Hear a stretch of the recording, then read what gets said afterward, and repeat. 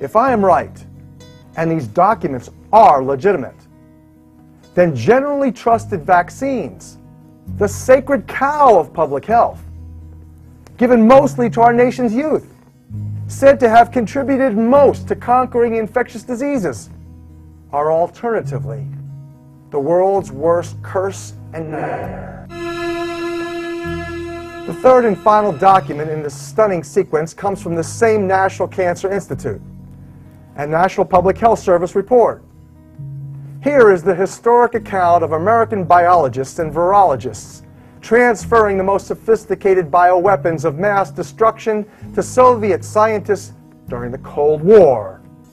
Even though, as Dr. Kano accurately states, the Russians were developing their biological weapons programs at rocket speed. These documents provide conclusive evidence that the NCI's molecular biologists, including Dr. Robert Gallo, traded America's most advanced secrets in bioweapons production with precise methods and materials for cancer induction, genocidal weapon preparation, and bacteriological and virological bioterrorism with their Russian counterparts and others during the Cold War. Knowing, for example, that American military labs created AIDS, the Russian military and Soviet media had a field day and the opportunity to produce this comic. This was widely circulated in Russia during the 1980s. Here, American biological weapons contractors working for the National Cancer Institute are depicted exchanging a test tube full of AIDS viruses with a U.S. military officer who pays cash for the bioweapon. Our worst fears were confirmed in 1979 when an accidental release of anthrax occurred at a biological research facility in the town of Sverdlovsk. Much of our recent knowledge about their joint military and civilian program comes from a Soviet defector, Dr. Ken Alibek, formerly known as Dr. Kenachin Alibekov. He was the deputy director of BioPreparat, a cover organization for their civilian bioweapon and production facilities. Meet the CIA's leading bioterror propagandist, who, along with our Grand Dr. William Patrick III, officiated the development of the world's deadliest anthrax. Dr. Ken Alibek is a Soviet Union weapons defector who provided much information about the biological weapons programs in his country. He has indicated that his country and the United States held similar studies trying to engineer tularemia strains that would be resistant to antibiotics and vaccines. Since his defection to America, Dr. Alibekov, alias Ken Alibek, has authored numerous articles and even a book to spread, like this government film, propaganda and bioterror. In essence, he is a pawn in a global war game featuring fear and educational indoctrination along with terrorization of the population. Although we had suspected for years that they had continued their offensive program, some of the information he provided was a real wake-up call for the United States. Prior to the Gulf War, the intelligence community suspected that the Iraqis had done research on anthrax, but they didn't know just how extensive their program was. So as a precautionary measure during the war, about 150,000 U.S. service members were vaccinated against anthrax. And more would have been immunized if the war hadn't ended so quickly. Dr. Kano lies again here when she said that prior to the Gulf War, the intelligence community suspected the Iraqis had done research on anthrax. This is a lie because the intelligence community did not suspect this. They absolutely knew it. How did they know?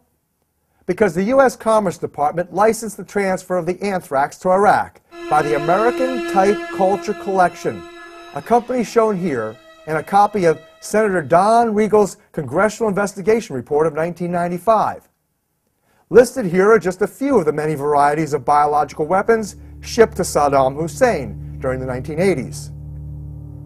So all that controversy about the CIA providing false intelligence about the Iraqis developing weapons of mass destruction is hereby shown to be a fraud and cover-up. In fact, every member of Congress knows quite well that the CIA's intelligence was accurate. They are obviously avoiding self-incriminating discussion about this evidence proving an American-based, multinational, corporate-controlled organization shipped Saddam Hussein all these weapons as published in the United States Congressional Record. These pages of war provisions clearly prove the profitable supply of deadly germs sent to 3 places: the Iraq Atomic Energy Commission, the Ministry of Higher Education, and the Ministry of Trade. More evidence of malfeasance comes from the Qamishiyya weapons arsenal in Iraq. Saddam Hussein's army did have biological and chemical weapons of mass destruction that were shipped from the heartland of America. I never received, before, during, or after hostilities, any report of Iraqi use of chemical weapons, nor the discovery of or destruction of Iraqi chemical weapons. However, a little bit later in his testimony, General Schwarzkopf apparently contradicted himself when he said the following. I remember General Franks came to me, and I assume it was Qamishiyya he was talking about at the time, because it was about the same time frame, and talked about this huge ammunition dump that they had found with literally tons and tons and tons of ammunition in it, and there was no way they could possibly retrograde it, and I challenged him on that, and he convinced me that no, they couldn't retrograde it, and therefore they were going to destroy it in place. I said, fine. Now that's Qamishiyya.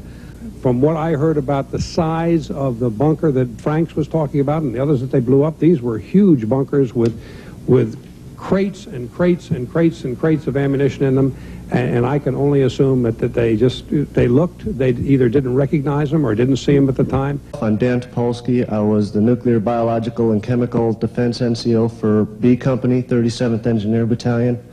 I was on the Qamishiyya Bunker Complex mission. Sergeant Topolsky was one of the nuclear, biological, and chemical non-commissioned officers in charge of identifying munitions at the Qamishiyya bunker complex in Iraq.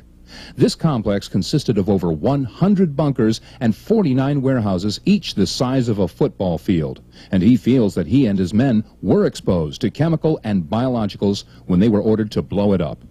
Here's how he felt when he entered this complex. I felt betrayed.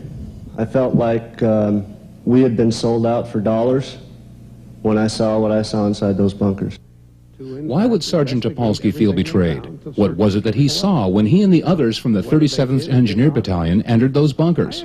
General Schwarzkopf discussed how the enemy identifies their munitions in his testimony when he said the following. Even though I had 40-some years of military service, if you were to bring in a bunch of ammunition and pile it up in front of me, and one of them was a 122-millimeter rocket with chemicals in it, I would not be able to tell you that that had chemicals in it, particularly if it was an Iraqi rocket with Arabic writing on it or something of the sort. We identify ours when we had them in a very specific way by color coding. I don't have the slightest idea what the Arabs did.